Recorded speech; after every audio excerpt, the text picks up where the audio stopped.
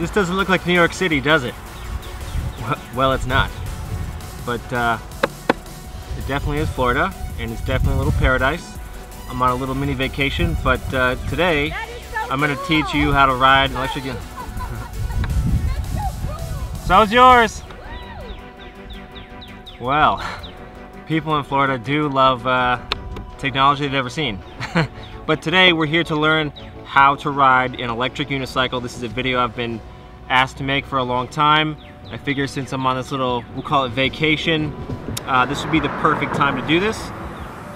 So yeah, let's make it happen. Coming alive. Whoa. Now is the time. Whoa. Don't try to hide. 'Cause I'm gonna hold you like you're on the moon. First off, let me just say I'm not really wearing any gear right now because I'm going to be riding very slow and sort of teaching you. But definitely when you ride, when you learn to ride, you should wear at the very least a helmet and some wrist guards. I have it broken down into a few sections of how you're going to learn to ride an electric unicycle. Most people, when I've taught them, even like the first 2 steps, they said revolutionized how fast they could learn. So I really believe in this. I contemplated making this like a paid-for thing, but I figure, you know what? My whole mantra for my channel is to give back to the community, so I'm just gonna put it out there for free on YouTube. But small plug, if you want to help support this channel, you can go to patreon.com and give as little or as much as you want monthly, or I think you can do like a one-time thing, but I think it's patreon.com/evX. There's a link down below no matter what, so go ahead over there and support this channel if you can. Anyways, back to the list. Here it is.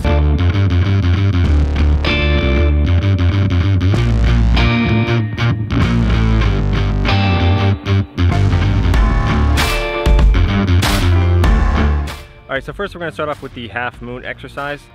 Maybe it's because I'm based in New York, but I keep wanting to shoot out in like the middle of the road here and not in like the neighborhood area over there.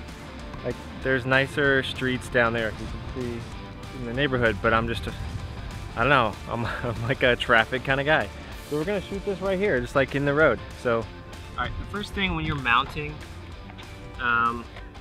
just like any kind of sport, you got to pick a dominant foot. And for me, I'm sort of in that like righty, slightly ambidextrous category. So basically, I feel most comfortable. You just pick what's comfortable for you, with my right foot as the dominant foot. And what that means for the EUC realm is that's the foot you will stand on to always be mounting and dismounting. So the first thing I would say is get your foot on there, basically even between the front and the back. You're going to have some overhang to some varying degree depending on your foot size with your toe and heel or one or the other, but just try to be centered on there. You may probably start on a wheel that's a lot less large, but the concepts pretty much apply. So what you're going to want to do is sort of learn how to lock your foot and leg against the side of the shell. So this right foot here, because it's a taller shell, it's a little bit easier I think when you're learning this concept. But you're going to put pressure down and out on your foot, so it's pushing down a little bit, and then put pressure with your calf towards, or like lower, just above your ankle area depending on the size of your wheel, in towards the shell. So you learn how to like just lock your leg against it. Once you lock your leg in, you're going to keep this off foot, the foot that's not on it, planted on the ground, and you're going to do a half moon around it. It's not like a full 180, but pretty close to it. What this is teaching you is like A, how to sort of balance on this leg alone, and then B, which is mainly like what you're doing here, is you're learning how to control the wheel with one leg, with one foot. This is pivotal to this entire experience. It looks like you're doing everything with one foot, or sorry, with 2 feet, but a lot of it is learning how to, you know, control the wheel with one leg, whether it's left or right, or switching off while you're riding. So this is very important to learn.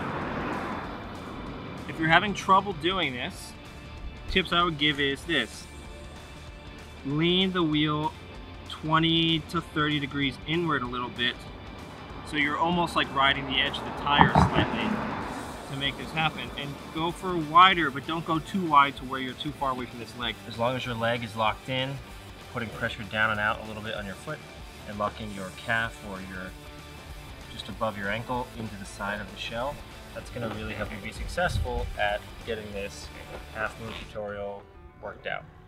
So it's important for me to say right off the bat that a lot of people recommend going near a wall like this and starting off just by riding on it. You can, but I think that there's a real potential for it becoming a crutch and it's hard to get off the wall and start riding away from it. But if you do, it might be important to just do it just for a couple of minutes just to see what it feels like the mechanics of the wheel are when you're going forward or going backwards. So it's kind of like this. When you're at the wall, mount based on the mount technique I show you in a minute here. Get up on the wall. I think the outside foot should be away. I mount with my right, so I try to start this way. Use your hands to just lean forward and obviously just do like one hand on the wall like this to move down the wall. But don't do it for too long because it's going to become a crutch, and then when you're trying to leave the wall, this has become so scary. So do it for a couple of minutes just to see what it's like. After that, follow my instructions step by step and you'll be very successful. Really quick, I wanted to talk about mounting before we get into the next step. This is kind of like an intermediate step. I'm going to turn the camera down and show you what I mean, but mounting is pretty simple, but it takes probably some of the biggest sort of like muscle strength to learn how to do, and sort of like mind over matter scenario. The whole like getting on for the first time thing is a big thing for people, but I'm going to give you some quick little tips here to help you sort of overcome that as fast as possible. And without further ado, let's just jump right into it. So when you're first mounting your wheel, you're gonna want to be sure not to hold the handle the whole time. You want to put your dominant foot on, get it situated, like I said before, centered between the front and the back. My stance is a little skewed. I ride my right foot slightly forward and my left foot slightly back. You're welcome to try that, but I recommend for most people beginning, just do centered on that pedal. So once you're mounted like this, what you're going to want to do is take this wheel, which you can see is basically upright here, and lean it about 30 degrees inward. And this is going to be a success to you mounting. So it needs to be leaned over a little bit. So then you lock your leg against the side. And basically you're changing the center of gravity from straight up and down to down through the middle between the unicycle and your leg. Because if you think about it, if you were to just push down on this while it was straight up and down, it would spin the wheel out around you, which some of you might have already done before and been like, how do you do this?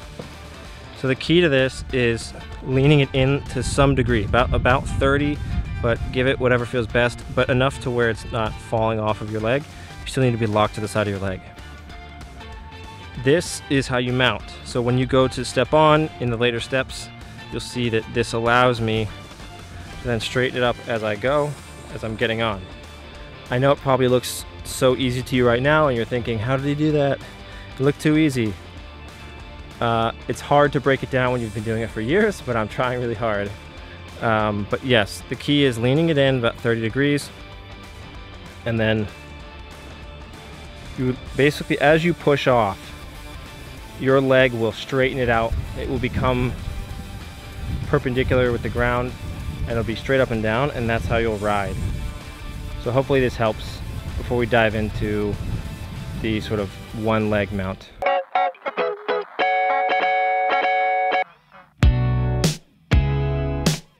All right, step number 2 is stopping and starting.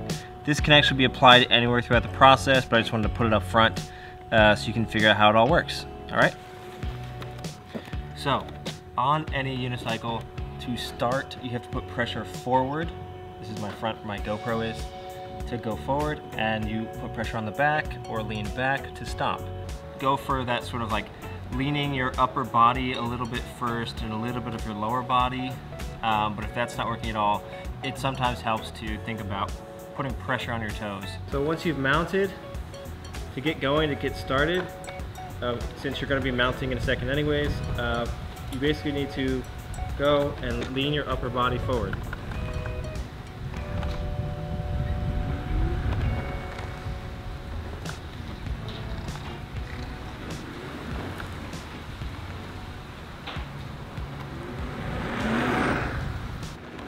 So the more you lean and the more you put more pressure on your toes, the faster you go.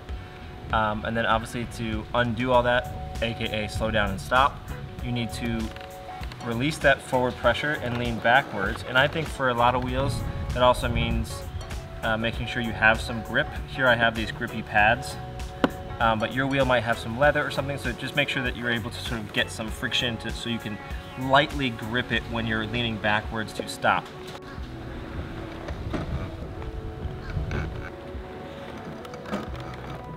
So for stopping, my tip is definitely put pressure on your heels, but it's not that specific. You can't just crank down on your heel, because you'll see if you just do that, it'll fly backwards. You could overpower your motor and it could shut off on you, depending on how powerful your wheel is.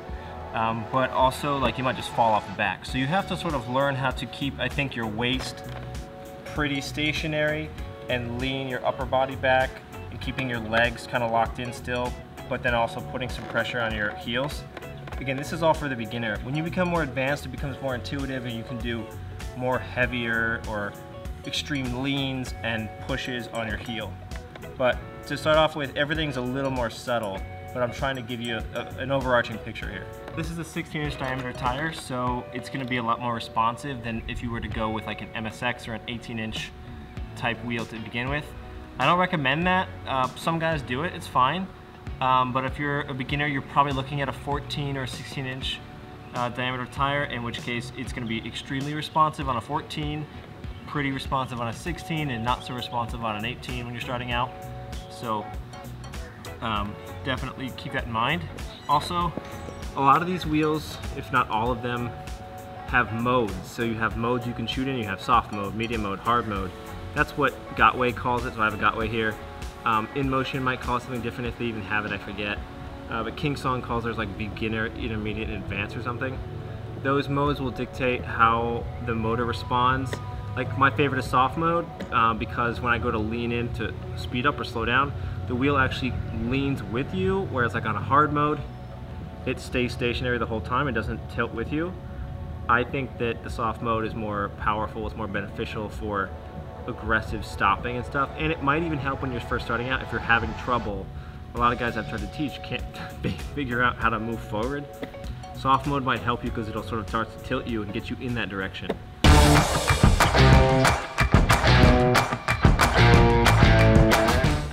Since my right foot's dominant, my right foot is on, my left foot is off. You're just gonna do this first. Take some few baby steps and increase the length and distance that you do this exercise every like couple of steps if you can. The faster you get used to this, the better off it is for you. Don't get stuck doing the first little like baby inch for like a day. That would be a horrible idea. So first you're going to start off just doing this. Take a little step, plant your foot. Take a little step, plant your foot. Take a little step, plant your foot. Your first steps might be smaller or bigger than mine, but eventually you want to make it so you're traveling an even further or a farther distance gradually over time so that you learn what it feels like to eventually do this. I would say once you've done this pretty far, like a few feet, you're definitely ready for the second foot. As you can imagine, after you're doing this for a few feet, the next step is putting your foot on. And then you're gonna have, I guarantee you, once you put your second foot on, your mind is gonna freak out, so just prepare for that.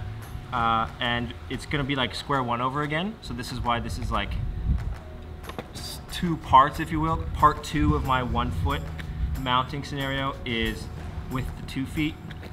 That is gonna feel like you're starting from scratch again with the 1 foot. It's kind of a new feeling, but you're learning how to maneuver this thing, putting enough pressure on the left and the right at different times. So that's the difference about this muscle memory is you have to learn when to put enough pressure here and not so much here, or vice versa, in different scenarios.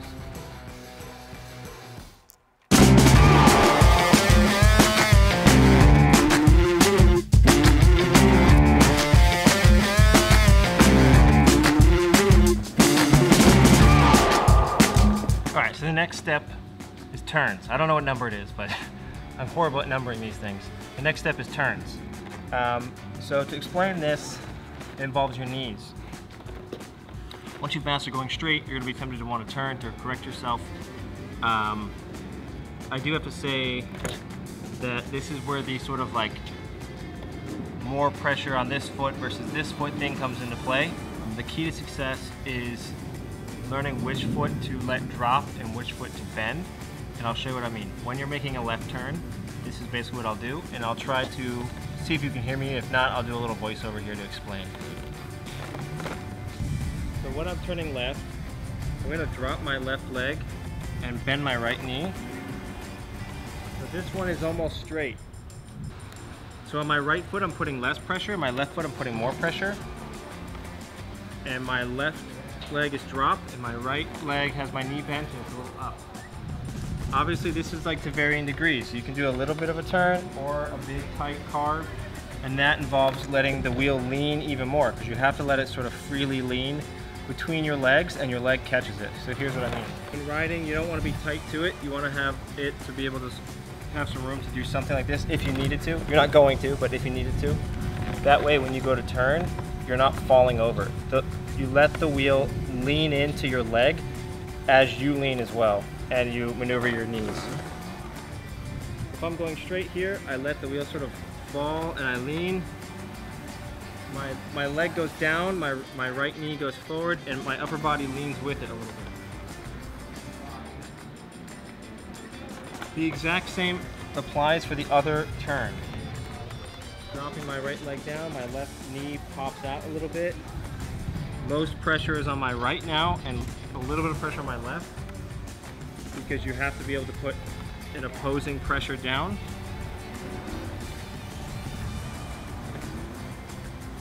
And this is how you turn. So it's super important not to stand gripped tight to the sides to where you're so close to it that your body physically has to fall over to turn. You want to have a bit of a loose stance so that the wheel can sort of lightly move and maneuver when you put pressure on your feet between your legs. So part of that turn, as I said, just to recap, is to let it lean, push down on the one side a little bit so where the wheel leans and touches your leg, and then your body and your leg lean more as you're putting just a little bit of pressure on the opposing side, that's the outer leg, if you will. Same thing for the other side. Again, these are just beginner tips to learn how to turn. In my advanced tutorial, which I have online already, I teach you how to eventually like lock your outer leg against it for sharper, tighter, faster speed turns. But just for learning, follow this right here, this tutorial right here. Another quick tip when you're first learning to go straight is to, if you're starting to fall to the left, and this is where you start to sort of merge or blur the line between going straight and learning how to turn, which you should blur this line. It shouldn't be a, you know, very analog stepping, like, well, I learned straight, now I learned turning. Like, there should be a blurred line between the two. Anyways, if you're falling left, the general knowledge is to turn your wheel or lean, somehow get the wheel to go into the way you're falling. Just like a bicycle, if you're falling left, if you were to turn into it, it will right you a little bit. So that's totally acceptable to be doing sort of a little bit of this if you're starting to fall when you're learning how to go straight. I'll kind of show you what I mean. If I'm going here and it's falling left, turn into it. You might end up doing a bit of a donut, but it teaches you some little bit of valuable, you know, subtle twisting and turning, just like when you're driving in a car. Like, you're always doing a little bit of this. If you like Seinfeld like me, you've probably seen and you laughed at just the incessant this in that show. You're kind of doing that with the wheel when you're going straight at slower speeds. When you get faster, you don't have to do all this correction nonsense. So again, you have to be going fast enough to sort of make the going forward work well. You can't go too fast too early, and you can't go too slow when you're first starting. Definitely use your arms if you need to when you're starting out. I still use them, and I've been doing it for years. Eventually you won't look as nerdy, but the key is, no matter what, you'll always look like a nerd on this, and that's totally okay. Whew. So this about wraps it up for my Learn How to Ride an Electric Unicycle 101 tutorial. Do a kickflip! Let's go talk to this guy. It might be fun. What is that thing? I'll tell you to do a kickflip. Can you do one? I could make the board do one, but I could never land one, to tell you the truth. It's an electric unicycle. Nice. Yeah. Alright. Yeah, man, it's the only way to get around. Cool. Sometimes interactions like that in New York end up being weird or confrontational, but it's nice here. People generally have no idea what this stuff is here, where I feel like most people in New York at this point have seen something like it, because it's New York, there's a lot of odd and weird stuff, but that guy generally seemed to have never seen this before, which is kind of cool to sort of explain to people and sort of get the word out, because these things are like the most fun for recreation and they're great for commuting. If you live, this has nothing to do with this tutorial at all, but if you live in a nice place like Florida or California or Arizona or Colorado, or just name the beautiful places in the US or wherever you live. I mean, you just get nice views and you're just cruising along, man, just gliding. Once again, that wraps it up for this tutorial, and I think I'm getting some sun right on my neck. Oh yeah, it's already there, it's done. I hope that these tips have helped you. I hope that this little guidebook has helped you learn how to ride. Again, if you have any questions whatsoever on how to just get more granular, maybe in my head, about how some of the mechanics of this work, feel free to leave a comment down below. Be sure to give this video a like and subscribe. There's always content coming out from my channel. It's not weekly or anything, but I try to get a few videos out, at least one a month. And if you want to help support the channel so I can continue to make this content, go to patreon.com/evX, I believe is what it is. If I'm wrong, I've definitely put the link down below here. You can go give there and support the channel. But let me know if you liked the video, give it a like. If you didn't like the video, just go away, I guess. Just kidding. Yeah, so that's all I have for you for now. And keep riding.